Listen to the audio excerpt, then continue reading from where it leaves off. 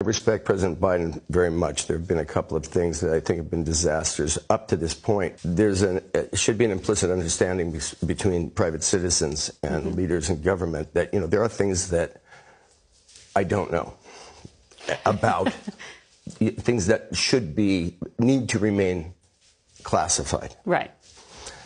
So every day, even when I was with Juice, I was privately thinking, yes, it's our job to fight this fight.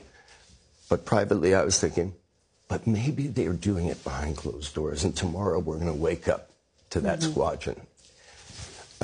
Enough time has passed. I think it's been, to date, a tragic mistake, and I hope and encourage this president that he deserves the legacy of doing this properly.